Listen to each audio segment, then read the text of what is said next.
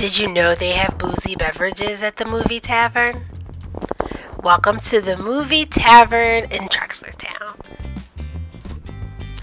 Movie Tavern has no idea who I am. This is just me sharing with you things that we do here in the Lehigh Valley, so that if you're considering moving to this area, you know what's available. We are big movie fans here, and this is the closest theater to our home. So here at Movie Tavern, you can get your own tickets. You can buy your tickets online, or they usually have somebody there who can help you as well. We use Movie Pass to see multiple movies on the cheap. You can check out their website. There's no referral, but if you like saving money, check it out. What's different about Movie Tavern is you can order food on the app and have it delivered to your seat.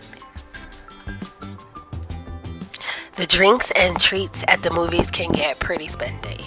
They do offer some discounts here. The one we use is for the popcorn. There's like an upfront fee of say like 25 bucks, but then the refills are $5 each and they're unlimited. So you can get refills all year for whatever, their refill price is.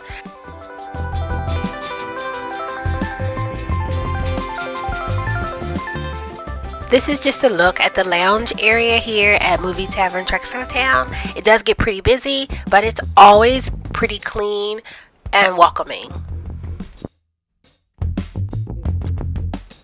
And just like with any movie theater, it gets really busy with big blockbuster films, so plan ahead, especially if you plan on enjoying your movie with a meal.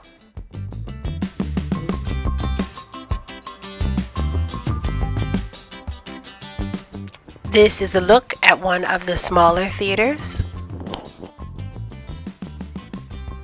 This is the wheelchair accessible row, so plenty of space.